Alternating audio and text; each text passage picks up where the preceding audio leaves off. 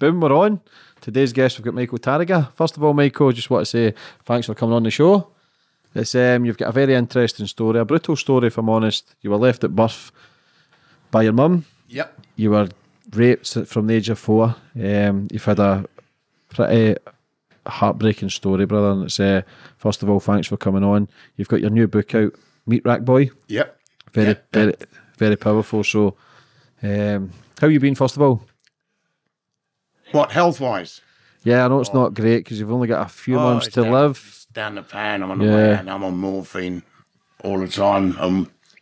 God forbid, weed. But I believe, the story's out. I can relax, and if I'm brutal, I can snuff it, knowing that it wasn't for nothing. Yeah. Everything. There must have been a plan somewhere, not God, because I don't believe in bloody God. A guy called Fred Lemon, a crook, he turned to God in the jail and he said God appeared to him wearing a bowler hat and a pinstripe suit. Well, God didn't appear to me in any of that. God never appeared. So I don't believe in God, and I don't talk about bloody God. But other than that, it's been an interesting few years, the last few years, health-wise. Yeah, well, fair play for coming out and telling your story. You've terminal illness just now, where you've only got a few months to live, so you want to tell it as to many people as you can. So this is one of the reasons we're here. When we read your story, it was heartbreaking. We were nearly in tears.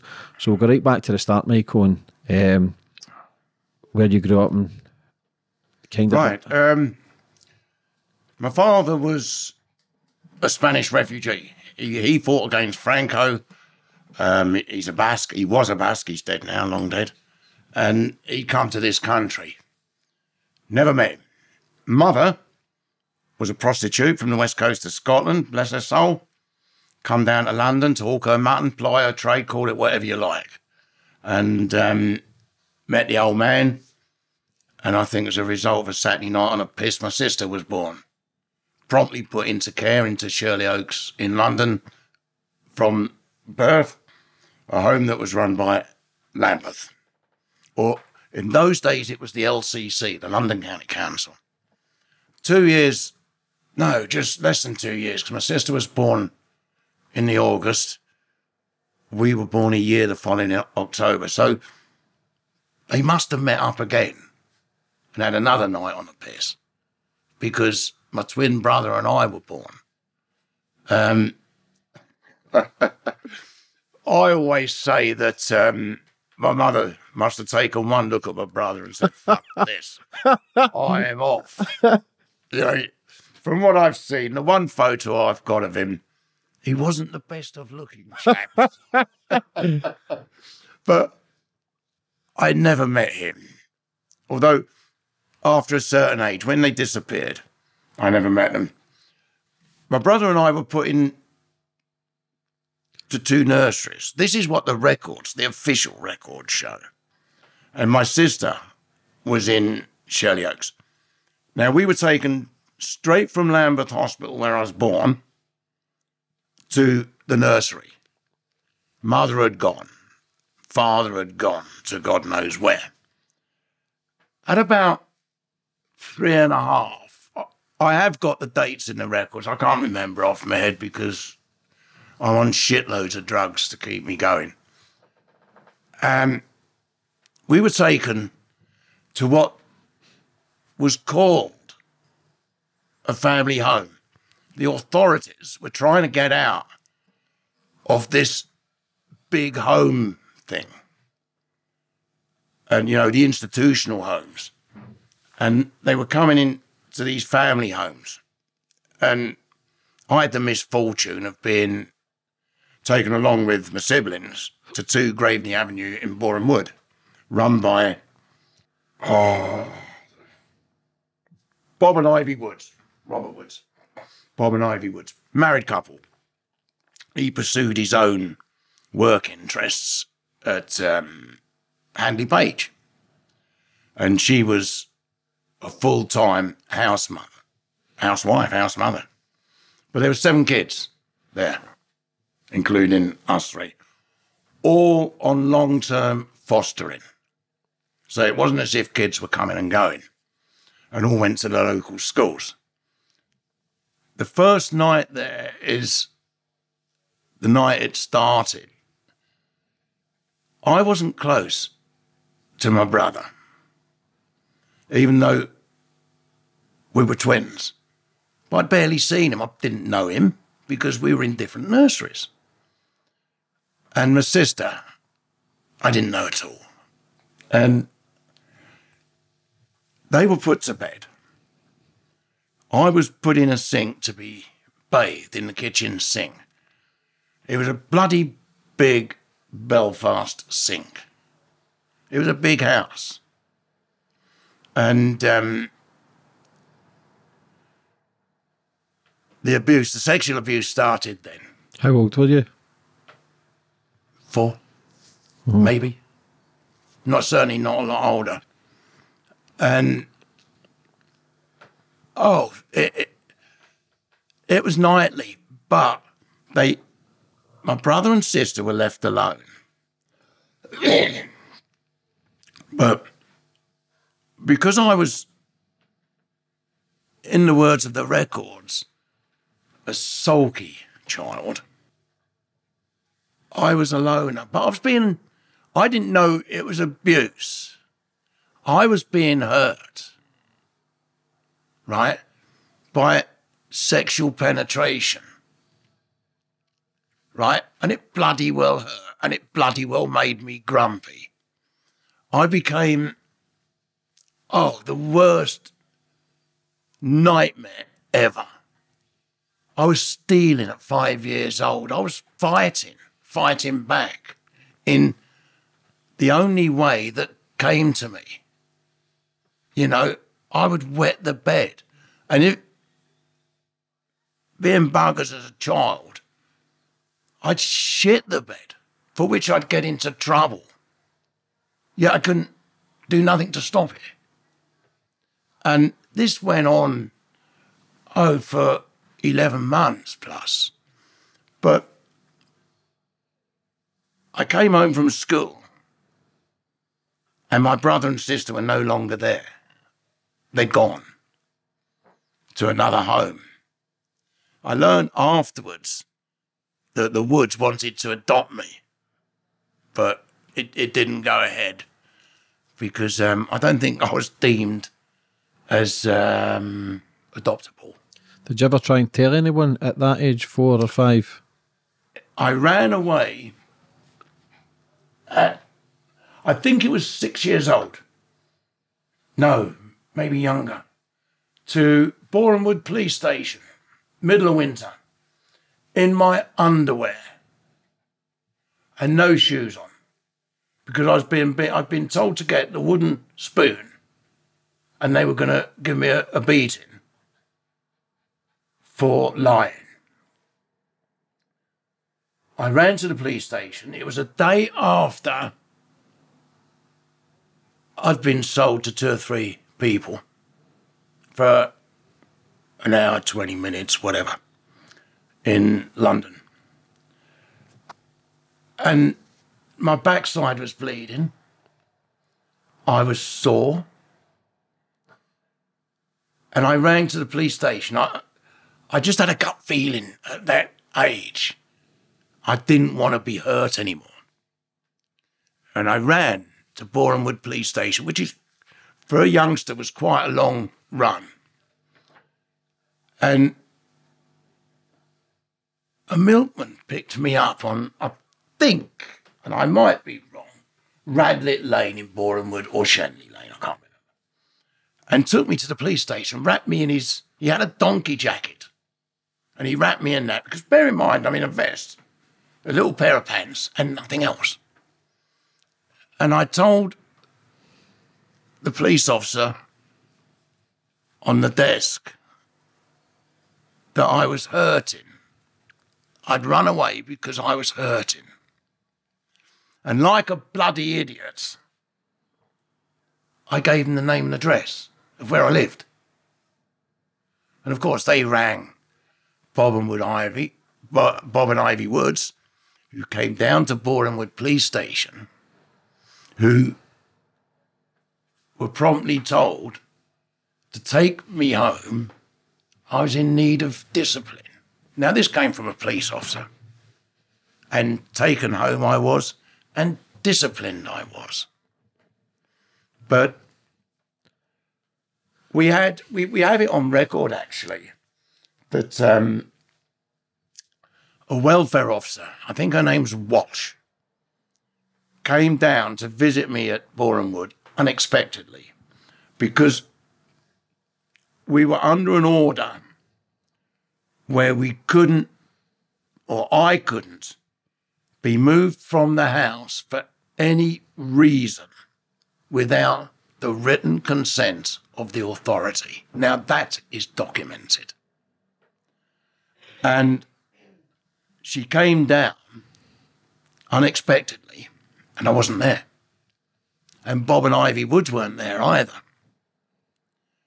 And when they asked the deputy house mother where I was, and again, it's documented, she was told that I had been taken away for 3 days because I'd been naughty, when in actual fact, I was taken away for a week to be naughty.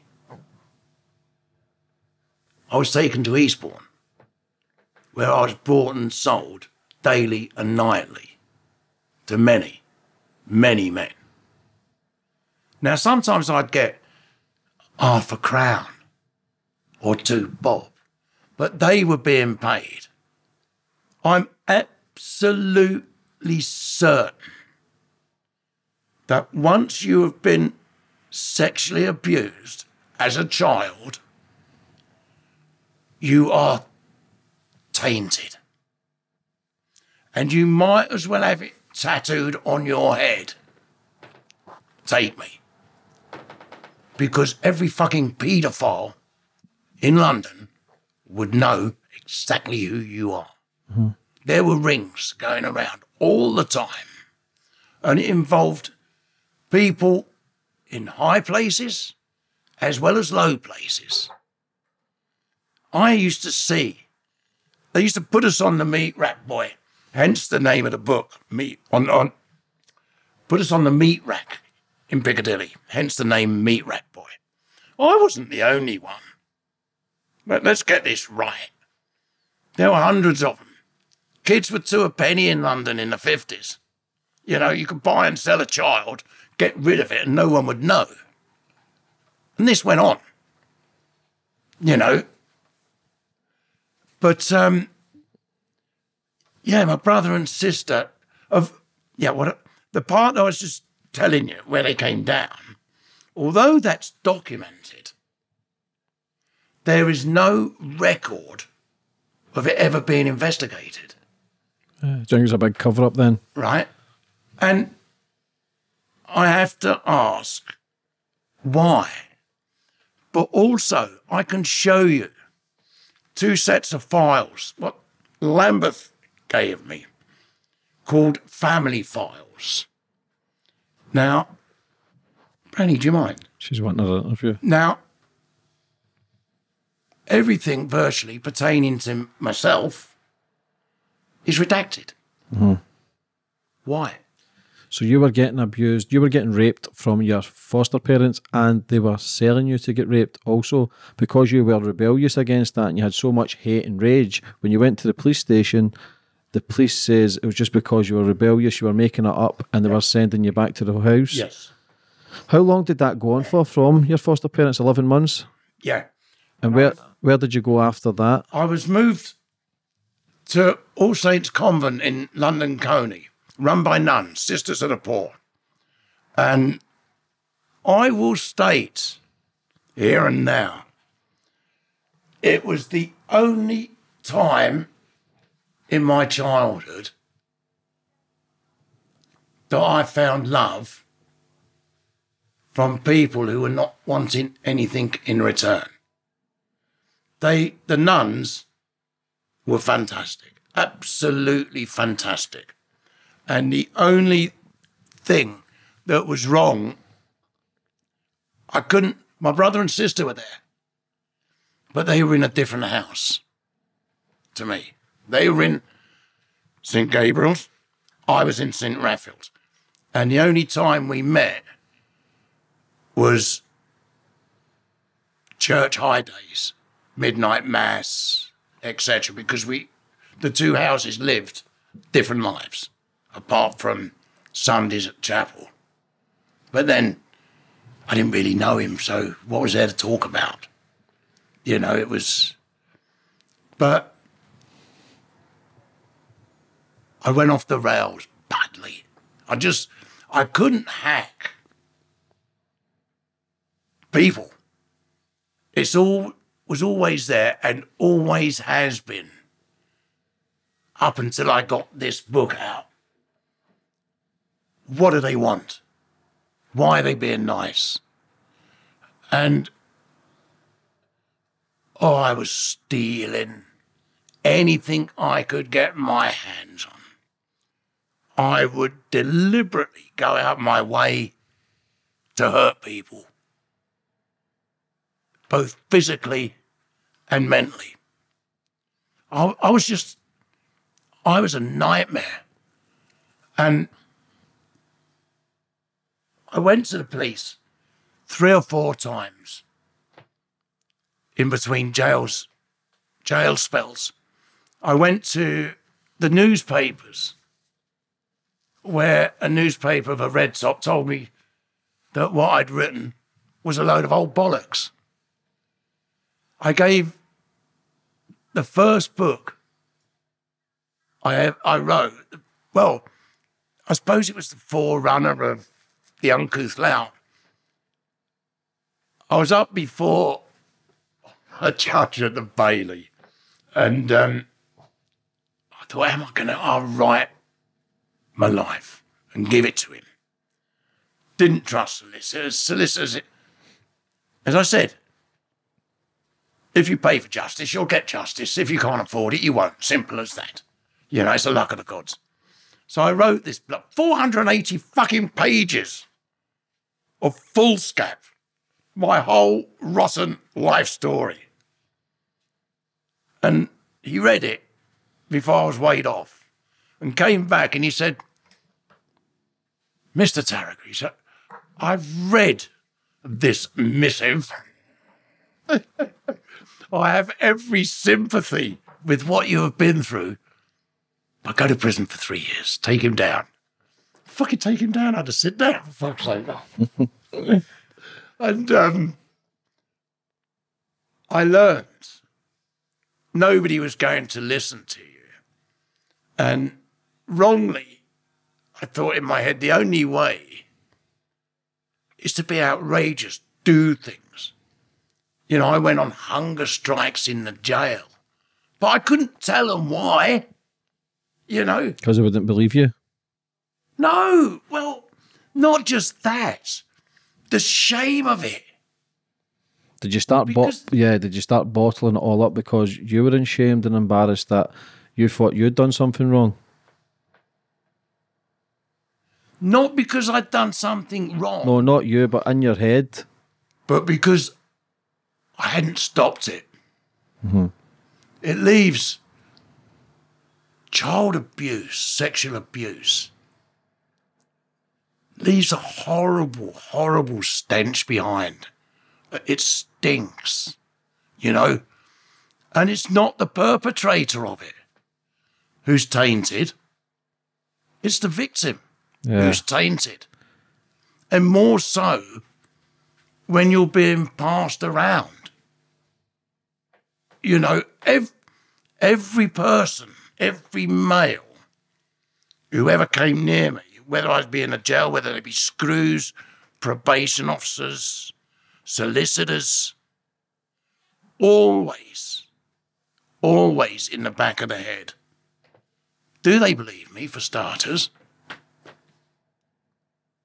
And what do they want? What are they? Do they think I'm a puff? Yeah, they're wanting to rape you. Yeah. Yeah. And it does. It Mentally, of course, man. That sort of trauma, Michael. You carry it. I've wrecked 4 marriages, right, because of this. A, because I didn't tell them. B, because I didn't know how to handle it. Trust issues. Yeah, big trust issues. And strangely enough, the only time where I could start to handle it is when I went cold turkey. I became a drug addict. What were you addicted to? Everything. Acid was the drug of my choice. Excuse me. That's okay. Where were we? Yeah, the trust issues with marriages Big style. and addictions. I used to wonder if I was queer. Seriously, I know it's a horrible word to use, but I don't like the word gay because I can see nothing gay about puffery. Right? I've got nothing against. I hated homosexuals. Hated them with a passion. If they came near me, they were going to receive violence. Big style.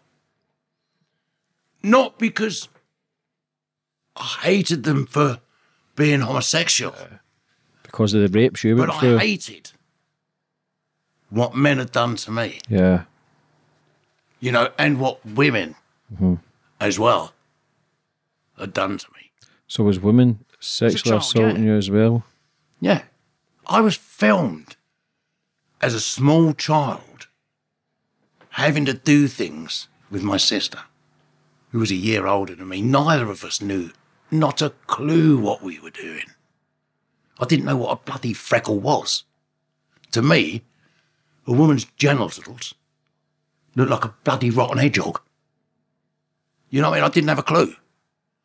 But there's an 8mm film of my sister and I doing things.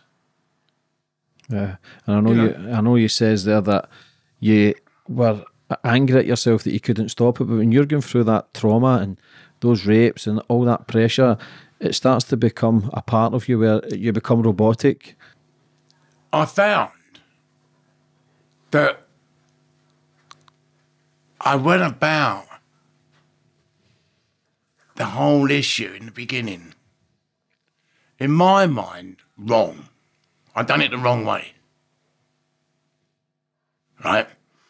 I should have killed him. It's easier said than done, though, When I had the Michael. opportunities, I should have killed him. Did that go through your mind? When I was a grown up, it went through my mind. For How years, it went through my mind to find these people. how long did you ever out them while they were alive, or when they were still alive? Did you think, like I you used to go said, searching. yeah, for them? Yeah, I went to sea. I was a seaman, became a seaman, fisherman. And I used to go searching. I'd knock on people's doors to find these people. And the plan was to kill them. So when you got older, if you had seen your abusers then, you would have killed them if you seen them? Yes. Without a doubt. Without a doubt. The anger, it wasn't just anger, it was rage. Absolute rage. And this went on for years. And anybody who came near me, including those I married, were rejected. I'm ashamed to say that. I put no effort into the marriages at all. It was kind of trying to get a mask of reality. Because up until, 40, 50, my life was a kaleidoscope. You know, I'd been taking drugs since the 60s. To block out the pain? Every drug to block out bloody life. Mm-hmm. I used to go to sea for long stretches at a time and months, come back and go on the piss and stay totally drunk for a week after 6, 7, 8 months at sea. Did you ever think about taking your own life? Oh, I attempted it many, many times. The times I've walked to the arse end of a boat that I've been on and thought, shall I, in the middle of the night? No one's going to fucking know. You know, and for hours, I'm gone. And being a bit of a coward, it worried me that the water would be cold. I wouldn't say you were a coward, Mike. I would say you're anything but. It was to block life out. You know, the life I was living wasn't a good life. Although I had money in my pocket and I didn't have any friends because I wasn't going to allow anyone to get close to me. Is that in case they abused you? Not abused me physically, but mentally. I was paranoid. Very paranoid. But that was the drugs. So I'll move in a minute. We'll have to stop filming. I'll clean up. That's okay. And at least he uses the pads, but he's only a pup. And it was frightening. But what I was becoming. I'd neglected my own son completely. Just fucked off. I went to the Foreign Legion.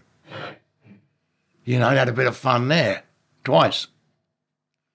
You know, I used to get bored, very, very bored very quickly. And it got to the state where I had nothing. I was rock bottom. I was full of chemicals, full of anger, hatred, absolutely despised myself, and I was a full-blown drug addict. Homeless. And at that stage, I'd had a bad accident at sea where I'd lost my spleen, smashed all my ribs up, smashed this lung up, and had the onset of what they thought was cancer. So I was a mess. But I came up to Blackpool overnight on a coach. This is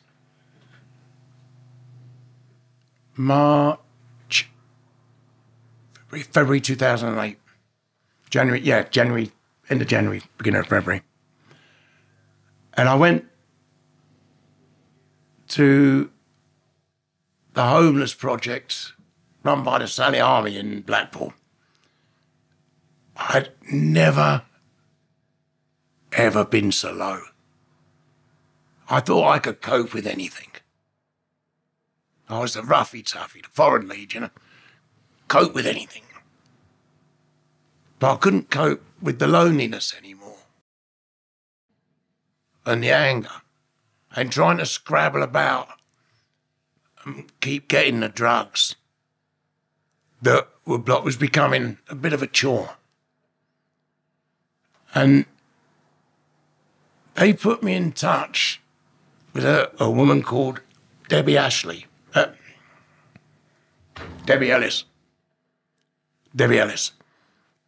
who was the manager for homeless hostel charity, the Ashley Foundation, who gave me a room. And I had shelter. And I decided after a while, I fucked about with them. Give them a dog's life. They'd been kind, so they were going to get paid in kind, you know what I mean? And I decided I didn't want to do drugs anymore. Just one day, I thought, fuck this. And I went cold turkey for 2 weeks, locked myself in a room. And just with bundles of black coffee and bundles of tobacco, lots of tobacco. No weed, no fuck all. And I locked myself into a room, put a CD of Leonard Cohen on loop, and just went cold turkey. And I would not recommend it to anyone. God almighty. What drugs were you coming off then? Heroin, cocaine, acid, methadone. It just lit up the board when they drug tested. The nightmares must have been fucking horrific. For 2 weeks, I only came out to get coffee. Didn't eat. Couldn't eat. What weight were you then, Michael? Must have been thinner. 10 stone. Yeah.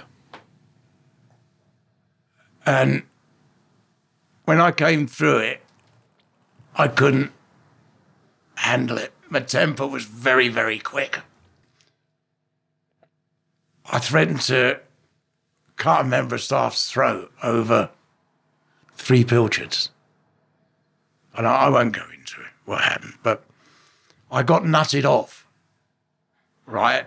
The shrink factory, where the first person I spoke to was Georgie, my George. Your now partner over 12 years? Yeah, who is completely mad.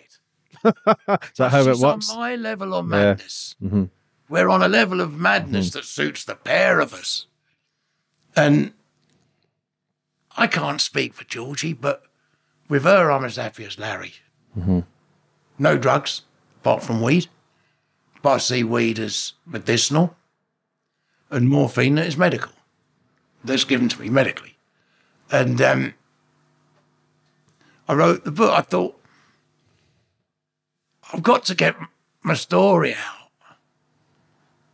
So I wrote The Uncouth Lout, The Successful Failure, wonderful title, The Life of an Uncouth Lout. And I wrote that as a statement and paid for it, got it out. Only 500 copies, but which, if Rosie Waterhouse sees this, it wasn't published. It was printed by me and handed out. She says it was published.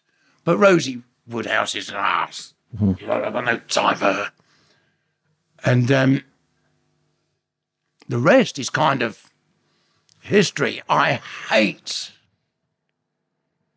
people, thousands upon thousands of emails, messages, going, oh, you're brave to do this. You're an inspiration. You're speaking for us. No fucking hands. Yeah. Not at all. I'm not brave. I'm a gutless fucker who should have fought this years ago, the proper way. I'm not an inspiration to anyone. I wouldn't want anyone to aspire to be me. You know what I mean? I'm an arse, an idiot. Yeah, I think you're too hard on yourself, Michael, because the abuse you went through, mate, and people would close off and not want to speak about it.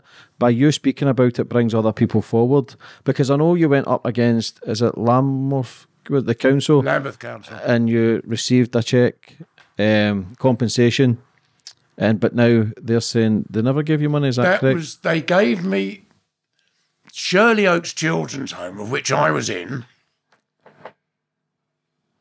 Lambeth admitted that abuse went on in that home. It was one of their homes. But before they became Lambeth as a borough, it was LCC, London County Council, as everything was. And then in 65, the boroughs are all split up to become what they are now, Wandsworth, Lambeth, Battersea. Now, none of them, not one of them, will accept responsibility for my care.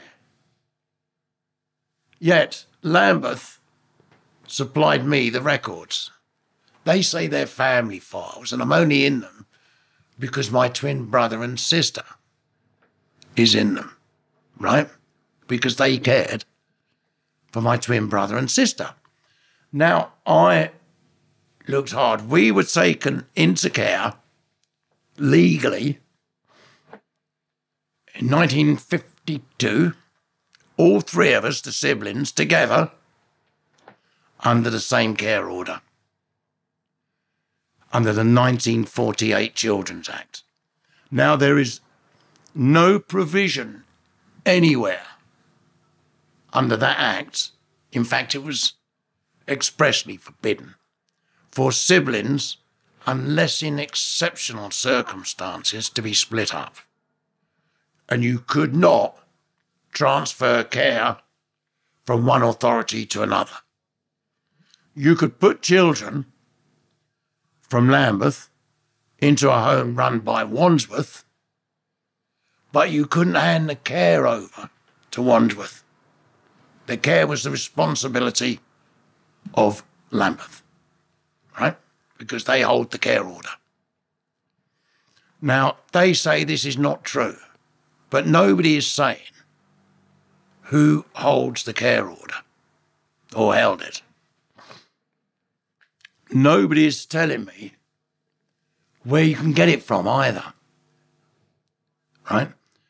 Lambeth have continuously, I can show email after email from these arses, to go to the LMA, the London Metropolitan Archives, that hold the records of all children in care in England and Wales. Yet it doesn't. Because when you get your records, it's a series of numbers. It's a card index. And they give you a rough translation. But the one they gave me, the dates don't add up. Yet it's supposed to be a true record. The dates don't add up. They have me at 8 years old in the Hollies Children's Home, or 9, I can't remember the exact age off my head, it's on the record, travelling from Sidcup in Kent by public transport to London Coney near St Albans, a round trip of 90 miles on my own. Now, this is a child that the authorities state at 8 years old, a shrink has said this, is sexually active and is maladjusted. Now, I would love to have an answer to this.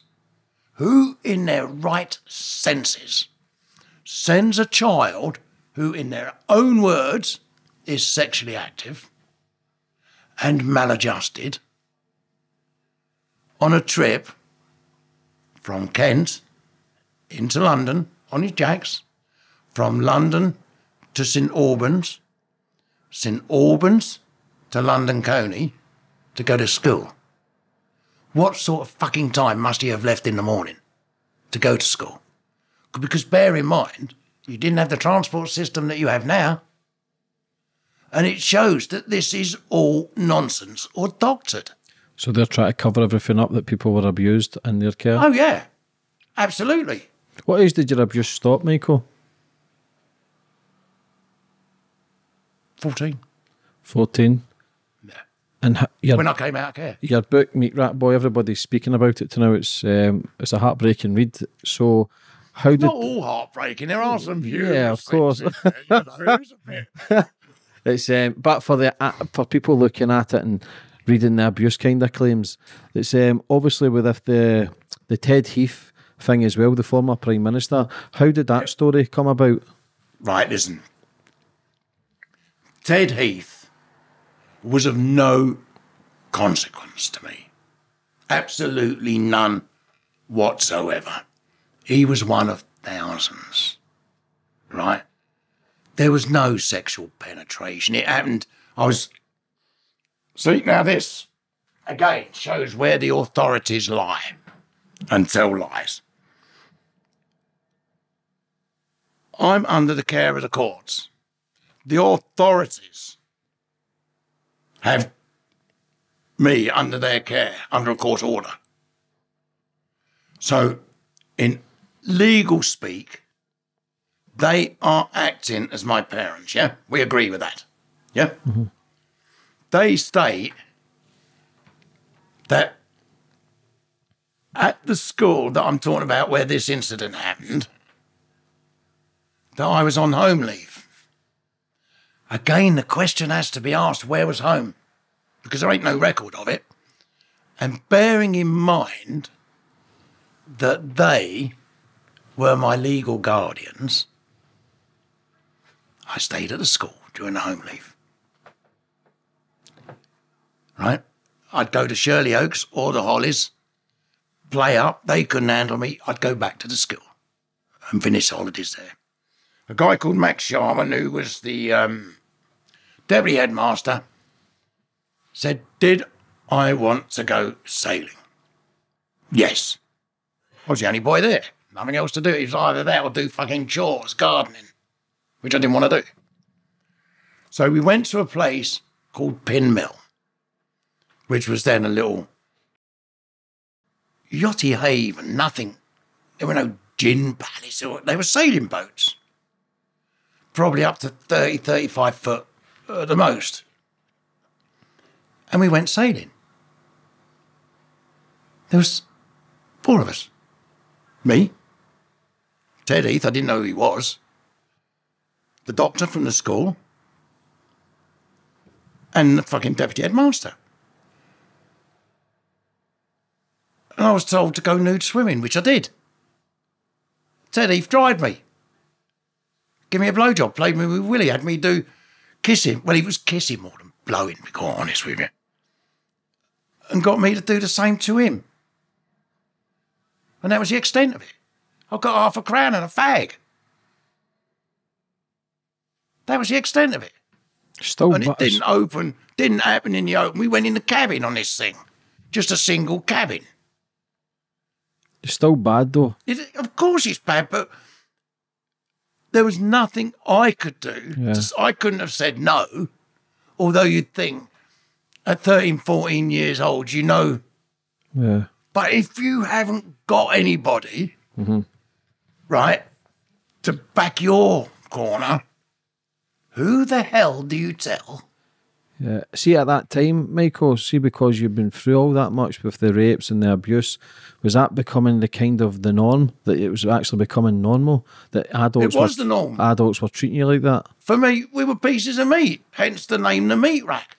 And how did it come about that you wanted to write The Meat Rack? I wrote The Uncouth Lout, and I paid for it. I paid for it to be printed, and I gave it away for donations. And just to see what people's reactions were. Were you nervous about writing it? Not about writing it, but giving it away. Giving it to people to read. I was terrified. Absolutely terrified. And after I'd done it and given it away, and it went very, very quickly, and we raised 600 quid for a charity with it. Cost £6,000 to do it, but it was never, ever about money. Sorry, I think it's good to touch on the fact that all proceeds from the Meat Rat Boys goes to help victims who have gone through the same abuse. Every penny. Yes, which is amazing. Thanks. I do not see one bean of it. And I pay my own expenses. You know, I just went and done the justice speech to the GMB Northwest Justice Conference, and I paid myself. I asked for nothing. I don't want nothing. Mm-hmm. See, bottling up over the years, Michael, and now obviously with the book coming out and everybody wanting interviews, how do you feel now speaking about it more? Does it bring back a lot of memories and hurt and pain, or you kind of just accepting it to try and move on? Suicidal, if that's what you're thinking. Yeah. So you're in a bit, obviously you're in a good place now. You've got your missus. Oh, God. Have a look. Have a look. This isn't a palace. Mm-hmm. The flat I rent, we've been here 11 years. We've got it how we want it. Everything in it belongs to us. Nothing's brand new, but I don't want brand new.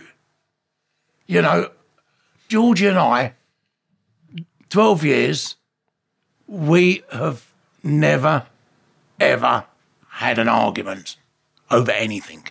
We're both laid back. You know, arguing, fighting takes energy. I haven't got any energy now left. You know, if I had energy, I'd still be DJing, and I was bloody useless. I was useless. I was the worst DJ ever. But I had the most fun. I had the best of equipment, believe me. Thousands of pounds spent on it. Never charged, because if I charged, people could complain. If they ain't paying, they got no right of complaint. Simple as that. Because you're doing it for free. And I played what I wanted. Mm-hmm. But I'm a 60s, 70s music man. You know what I mean? I'm none of this fucking crap rapping. You know, I'm an old school person. That's why I speak the way I do. Because I am not going to pander to anybody's wishes with the way I live my life, the way I speak. You know, I had enough in my childhood and my teenage years of being bullied and messed about. It's never going to happen again. And now I've found my place. God, I'm the happiest I've ever been. Good. It don't worry me one little bit that people call me a liar, although nobody has, apart from Rosie Woodhouse, bless her little heart, who I would really, really like to meet. Yeah, this is a girl on Twitter which we spoke about earlier who called you a liar. I'd really like to meet her and sit down with her and just ask her where she gets her information from and why she hasn't come and spoken to me. I'd like someone from Lambeth Council to explain to me why they refuse to talk to me properly, right? Why they gave me a load of bullshit. They told me to appeal, but what they didn't tell me was the judge is in their bloody rotten pockets, being paid by them. So you're never going to win it. So go back to the book again, Michael. It's when you started writing it, how were you feeling then? Did it bring back a lot of emotion for you, or did you know what you were doing was going to help others? No, at times I cried. I still cry.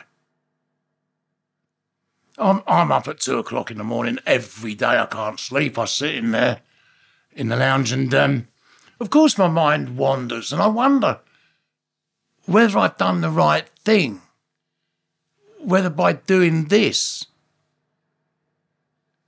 my heart says yes. You've got to get it out. You've got to talk to people. And if they want to interview you, then, you know, depending what kind of arse they are, whether you do it or not. Mm-hmm. You know, if they're serious and going to take me serious, then yes. But if they're going to rip the piss, then it ain't going to happen. Mm-hmm. It's as simple as that. And it's never, ever been about money. I've never asked for money. When Shirley Oakes brought the compensation scheme out, I thought, right, I was there, so I'm entitled to it. And yet they tried to deny that. You know, and the book, I really wanted it to be a way of shaming Lambeth into a response. But they haven't. And it's been out since January, I think. And how's the response been from the people since the book's been released? I had to sit down. When it first came out, I had to sit down and go, is this really happening? Because I just could not believe the power of Facebook, because we advertised it. A friend of mine took pictures of the first book, and we advertised on Facebook amongst friends. It's in the libraries in Australia, in Queensland. think it could possibly be going into the libraries here, available on order if people want to order it. I'd like it to be turned into a documentary, because it's okay doing this, but if people don't see you, who you are, and then I don't think they quite get the gist of it. You can listen to a radio show or a football match, and it's totally different to the football match you're watching at the same time on the telly. You know, and I don't honestly think people were really interested in what went on in the 50s and 60s. You know, it's an old era, we're a dying breed. As the police said to me, there is no case because all the perpetrators are dead. My answer, there is no case because you didn't fucking listen. When I went to you as a child, on numerous occasions, you didn't listen when I went to you in London and said, look, this is what happened. You know, and all right, when I went to you people, I was a mess. I understand that.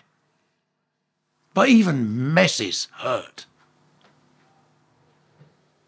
If you keep a melange long enough, it'll go fucking mouldy. If an abused person holds it in long enough, it'll go fucking crackers. I did. I wanted to kill. I did go crackers. And through it all,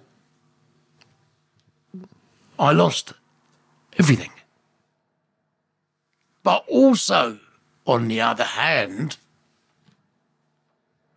I've got everything. I've got a comfortable home. I've got a cracking missus. An absolute, my love of my life, my soul, my rock. You know, backs me all the way. And if it took 60 years of misery to get there, I got there. I got what I wanted. Because this is all I ever wanted. A home, a family. Peace, happiness. A fucking dog. A cat. No, it's all... I've had the days, I've had Rolls Royces. All right, they were stolen. I've had a Bentley. That was legal. Mm-hmm. You know, I've been around the world. I've lived the high life, the good life, the bad life. I'm still here. What was your life like in your teenage, early 20s, Michael? I became a fisherman. Yeah. Deep water fisherman. For your 20s, 30s? Yeah, and I went in the Foreign Legion for a spell. Got married a couple of times. Used to get tax rebates in them days. Mm-hmm. And I just went on. I was wild. I was not a nice person.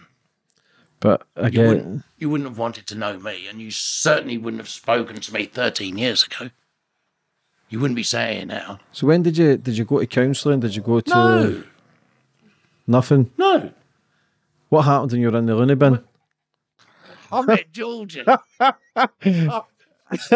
I met Georgie. Did you get any therapy or anything to... No, shitloads of drugs. Was that just fill you with drugs, numb your pain, numb your mind, quiet you down? Yeah, but then there was more drugs coming through the windows.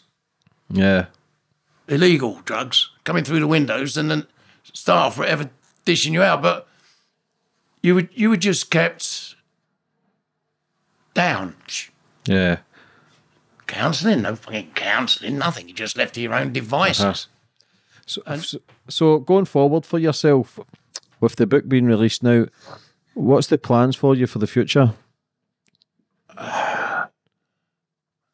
Probably a fitting with The Undertaker in the too long distant future.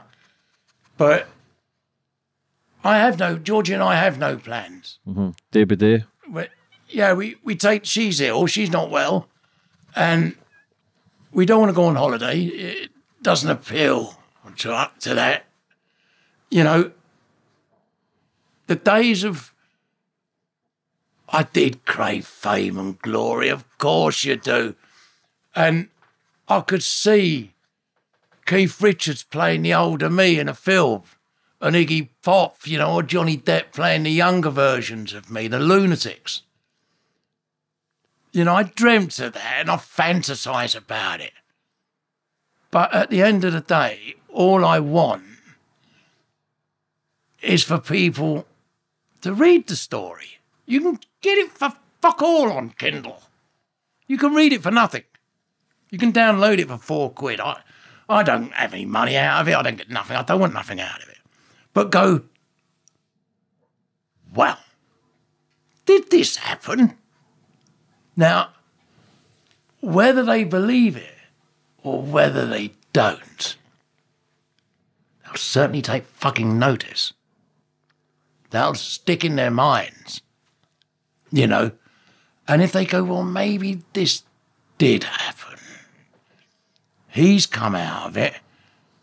And maybe from the way I describe how my behaviour went, if they see a youngster going exactly the same way or going wild for no reason, you can bet your life there is some kind of abuse going on somewhere. Yeah. For people watching this, Michael, who's been abused or maybe too scared to speak out, what advice would you give them?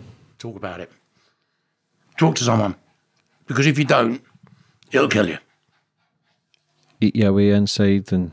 Inside, it'll kill you. Outside, it'll take over your life, right to the extent where you will take your own life. Yeah.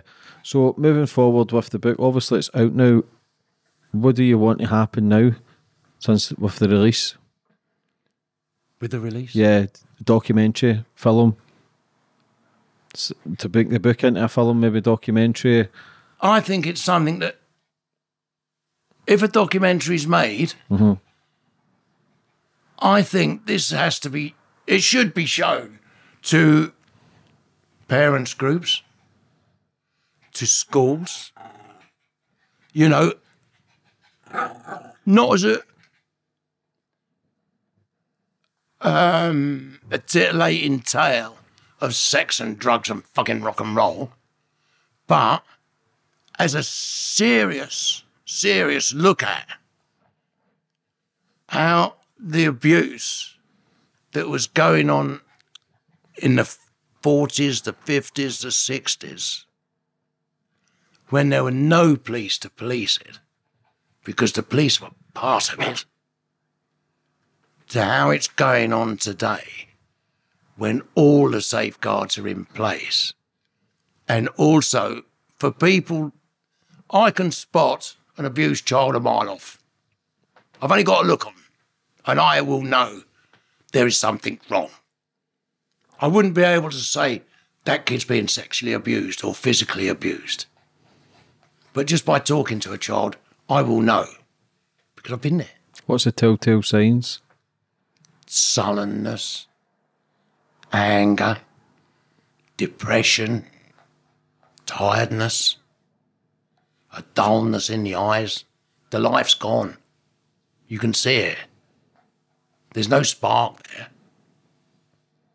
You know, and you withdraw. And if you withdraw from something you're fighting against, believe you me, it's like football. If a defence pull back, the attack will go right on them and invariably score. You know, and you can put that to abused lives. And it's, people have got to understand that for everyone like this Nick,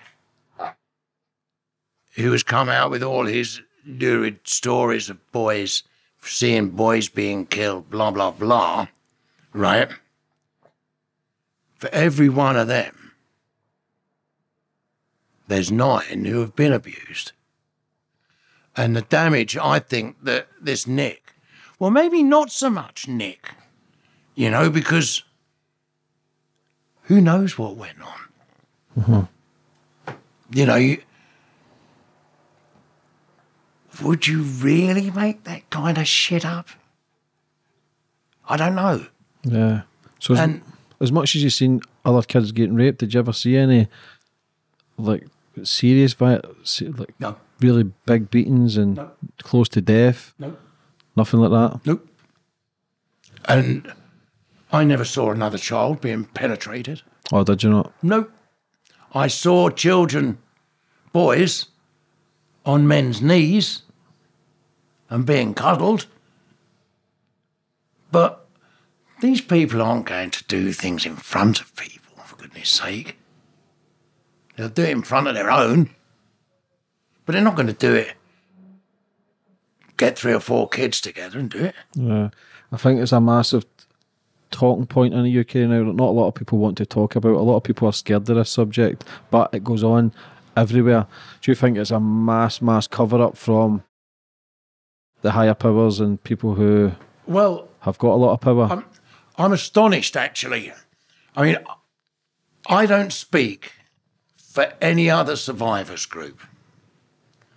I don't know anything about them. I don't know what went on at Beach Home, or Wood Vale, or the Quarries. I haven't got a clue because I wasn't there. I can only say what went on in my life, my time in the kids' homes, and in every single home that they put me in, bar one, the convent, I was sexually abused and bought and sold. And it was almost, they expect you. They know you're coming. Of course they know you're coming. And they know why you're there, why you've been moved, And it was almost a way of feeding the tiger.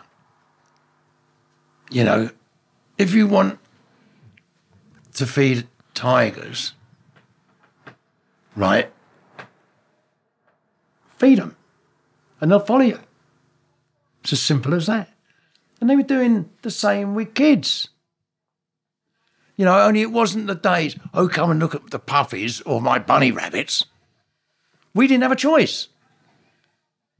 We had no one to turn to. There's no parents coming to visit me in a kid's home or asking why I've got a black eye. Yeah, so they could cover it up well. Who was going to care about us? Yeah. Nobody. Nobody would come and see us. Mm-hmm. We had no visitors, no letters. So we were fodder to the cannon. Do you think it's as bad still to this day, Michael? It's kind of different now, isn't it? It's different. It's gone so politically correct that you can't say anything about it anymore because you get the nutters launch in and give you bundles of ag. If you look at the history of the paedophile exchange, right, Pie, have a look who's involved, for fuck's sake. You've got MPs involved there. All right, I'm not saying they were abusing children, but when you've got MPs involved in the paedophile information exchange, what chance has anybody got? Yeah. We haven't got any chance. Michael, for your story today and coming on and telling it, brother, I really appreciate it. Your book, Meet Rack Boys, is out. You can get it in Kindle, Amazon. Also. So for people, check it out. And listen, mate, I know what you're doing. I think it's phenomenal to speak out. I really do. And I know you don't think it, but you're an inspiration. Yeah. Do you know what? You are, mate. And for people who's going through that kind of pain, it can help life and can help people coming forward. So for me, that is an inspiration. It's good to see you happy. It's good to see you've got your cats, your dogs. You're at the seafront. And it's good that you're enjoying your years. No, my twilight year is going to be good. But would you like to finish up with anything, Michael? No, thank you for coming up. It was totally unexpected. I was just given a message yesterday. I just hope that people who watch this or listen to it, because I don't know how these things work, right, understand that you can come through this. Yeah, you can get to... It's taken me 64 years. But was it worth it? Yeah. Yeah. Telling the story. Monetary-wise, that's, you know, it's cost me getting it out there, but I don't regret 1 minute telling my story. I really wish that I'd done it earlier. I really wish that at the time, you know, 10 years ago, 11, that I'd gone, oh, fuck it, I'm going to make some money out of this, because I think I would have probably made a few quid. But I don't think it would have been as straight as it is. I would have lied. You know? Yeah, hindsight's a great thing. And no, I would have lied. I know that. I'd have made all sorts of accusations against people. I wouldn't have named them, but I would have dropped bloody big hints as to who they were. But I can't see any point in that. You know, I'm not going to come out and say Cliff Richard Tom me, because I can't stand bloody Cliff Richard. And he'd be the last person I'd allow to Tom me. But, all right, my sense of humour, I can laugh about it now. I can look back and I can laugh about it. And I wasn't able to do that a couple of years ago. And I can talk about it. There is no shame. There's sadness, for sure. I don't know. To the people, if they're alive, that I hurt along the way, I can only say, look, I'm sorry. But the guy at the Tarraga who hurt you, robbed you, stole from you, isn't the Tarraga you see today. You know, I'm a sick old man. I don't want to be fighting anymore. I want to be relaxed and getting it out and doing something like this. Now, I don't know, you might just fucking bin this. No chance. And go, what a load of old bollocks, you know, that he spoke and he doesn't come across well at all. I don't care. You bin it, I couldn't give a toss. That'll not be happening, Michael. You know what I mean? I'm not saying you are, but this is the attitude I have now. The fuck it attitude. Because it's out. Nobody, the response, the support has been phenomenal. And was it worth telling my story? Yeah, I think it was. Excellent. The response is only going to get bigger, I think, Michael, and the fact that 64 years it says it took a hurt and pain and misery, the fact that you've still got a smile on your face, brother, and the fact that you're still happy, now that you're happy, says a lot about you, brother. And listen, I wish you all the best. And thank you for coming up. Yeah, not a problem. God bless. Thank you.